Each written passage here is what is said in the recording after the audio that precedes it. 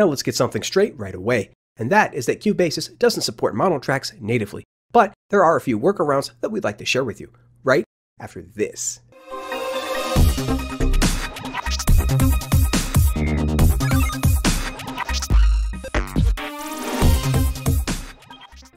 Hello and welcome back to the channel, everybody. I am your host, Vortex, from MobileMusicPro.com, your home for mobile music production. And if you are new to the channel, what we do here is release weekly videos teaching people how to produce music on their iOS device. Now, currently, Cubasis does allow you to record in mono, but it doesn't allow you to convert your tracks to mono or export your projects to mono.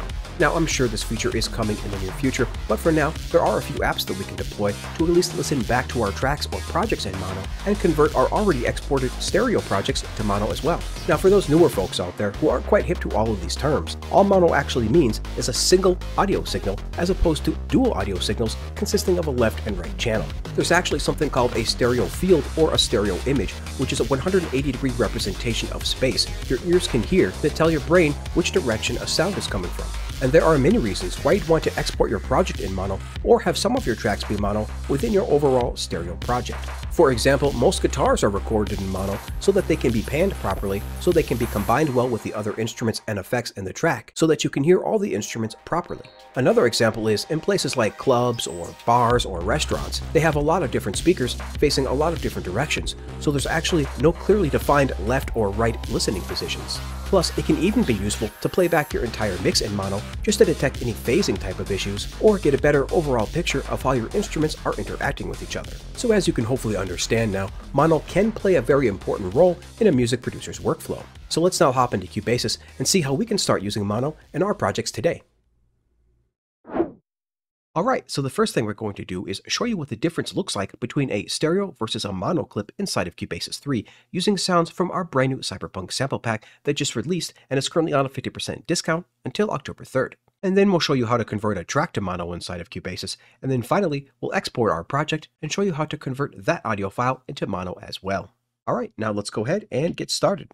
So the first thing we're going to do here is show you the difference between stereo versus mono inside of Cubasis. And to demonstrate that, we created a nice little 16-bar project here, and right away you'll notice a pretty big difference between the stereo and the mono audio clip.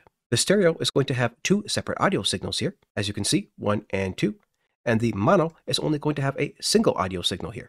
And it's also super easy to convert your mono track to stereo. All you have to do is simply tap on it and freeze the track. And as you can see, the mono clip with only one signal becomes a stereo clip with dual audio signals. Now, there's no native way inside of Cubasis to easily convert this stereo clip to a mono clip. We do have to use a separate app for that, but we'll get to that in a bit. First, let's show you how to listen back to a stereo track in mono inside of Cubasis. So let's just solo this stereo track here, which is going to be a bass loop. You can see this is bass loop 8 from our new Cypher sample pack. Now, Cubasis does come with a native tool to help you listen back to this track in mono, but it will not convert your stereo track to mono. Once again, it will only allow you to listen back to your track in mono. So let's show you how to do that. So inside of the in-app purchases inside of the Cubasis shop, you will find an added plugin bundle here down here called Cubasis FX Pack 1. Now, it's only a few dollars, but it definitely is worth it. So if we take a look here and go to tap to add an effect inside of our insert effects, and then go to FX Pack 1, we will find our stereo with plugin. Now, we already have one of those loaded up, so let's go ahead and take a look. By default, the plugin will look like this with 100% here. But to listen back to this track in mono, all we have to do is reduce this all the way down to 0, while keeping the rest of the settings the same, including keeping the mode to swap and the delay down to 0. And just like that, this track now will be playing back in mono.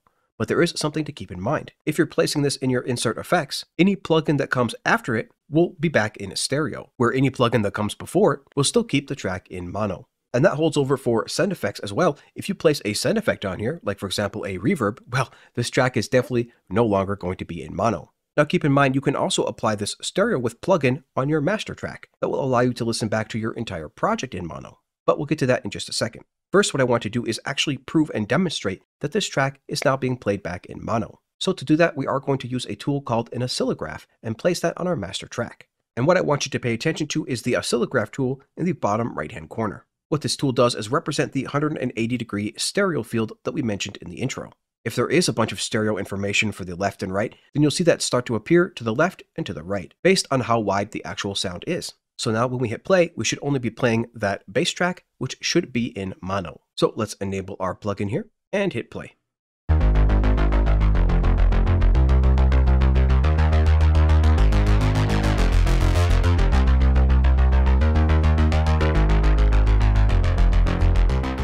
All right, perfect. Now let's go ahead and remove that tool and show you what the difference is between a mono and a stereo on an oscillograph.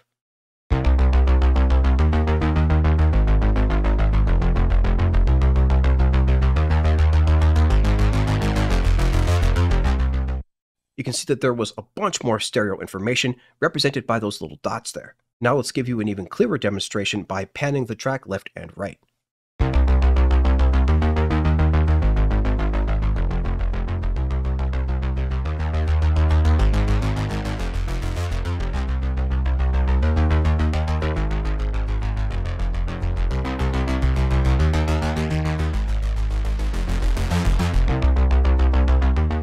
And just for fun, we can demonstrate what a whole lot of stereo width looks like by simply going back to our inspector, going to Insert Effects. Let's apply the wider plugin on this.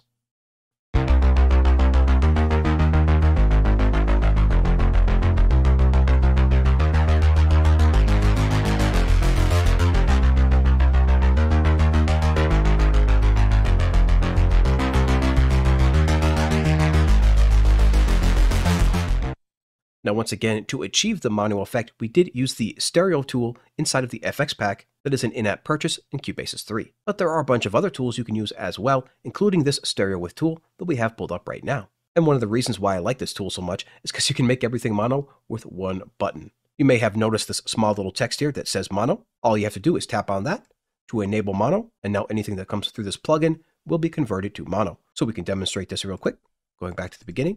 And remember, we still have our wider tool on, so there's going to be a lot of stereo information, but we're going to cut that all down with one single button. So let's hit play.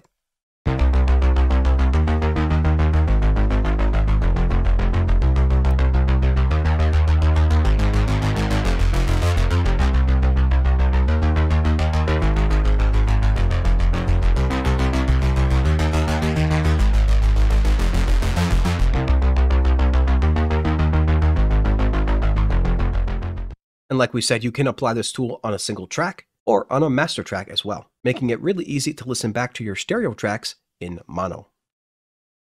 And now I want to show you the quickest workflow to convert your stereo audio clips into mono clips and get those back into Cubasis. Now this workflow does involve a paid app called AudioShare, but later we're also going to show you how to do this with a free program called WavePad. It's a little bit longer of a workflow, but the tool is free. But before we do that, let's show you the AudioShare workflow. So the first thing we're going to do is mix down our stereo clip by soloing it, then going to our media bay, going to mix down, and tap in create mixdown. And we'll just call this bass clip for now, bass clip, and hit done. That'll just take a second here. And now we have our single audio clip here, so let's now share this to AudioShare. So we tap on it, and then tap on share, and finally tap on AudioShare. And that'll just take a second, and that will paste right into the app here. And we can preview that by just hitting play.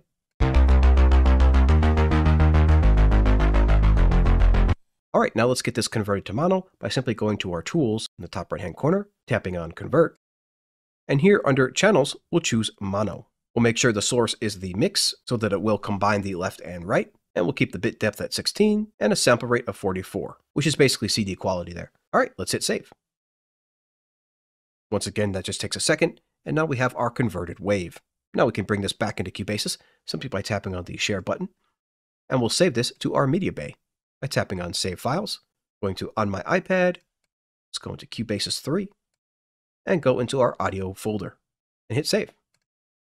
And now we'll just head back into Cubasis, go into our media bay here, scroll down, and there is our converted clip. So now we can just move this out of the way if we want, and bring this bad boy in here to the top. And you'll notice, of course, that there is only one audio signal now, as this clip has been fully converted to mono. All right, and the final task we'll be doing in today's video is going to be to convert our entire project to mono. And to do that, we will be using a free third-party app called WavePad. But first, let's just give this little loop a listen, and then we'll mix it down.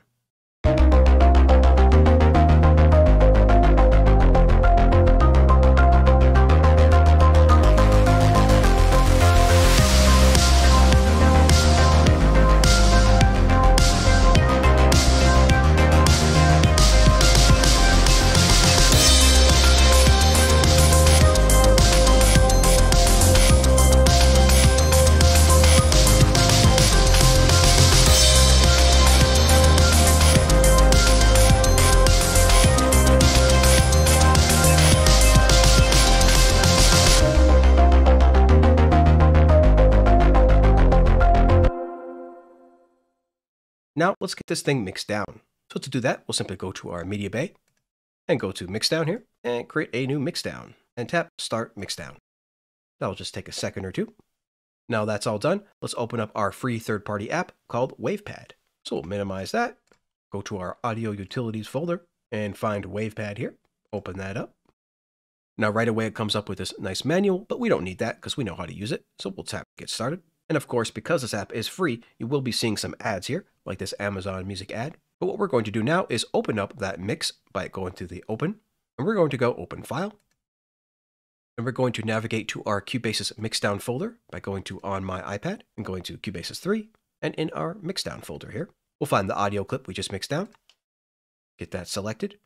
Just takes a second, and that will load it all up. And we can play that just to make sure.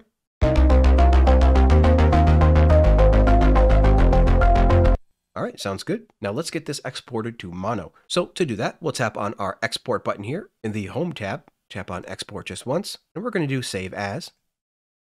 And as you can see here, this will have all of those similar options that AudioShare had as well. And we're going to choose the same options, which is going to be Wave, 44, 16-bit, and of course, we're going to choose mono here instead of stereo. So we'll make sure that mono is selected, and then we just tap on Next.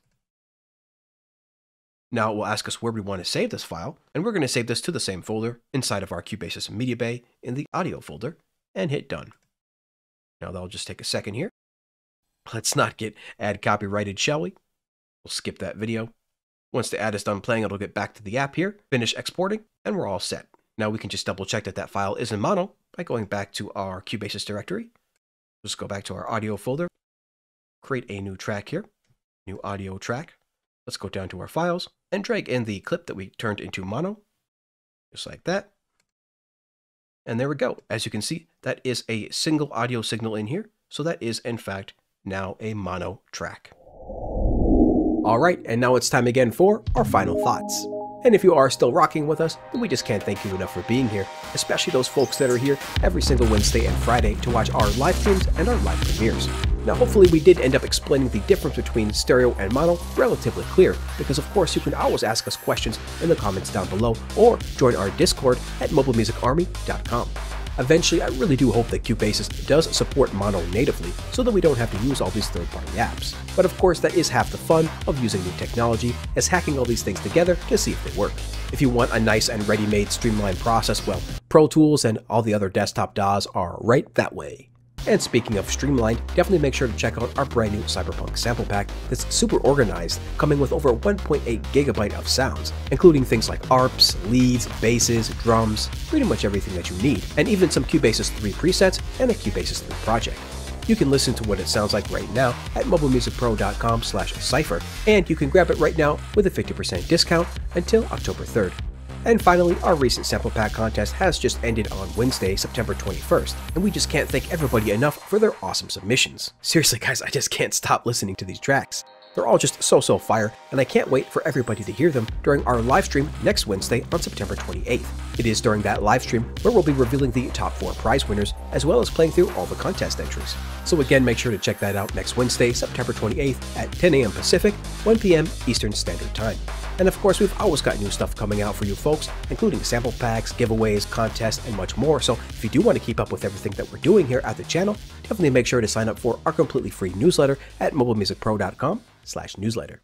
And so, until next time, everybody, keep talking music, and we'll see you later.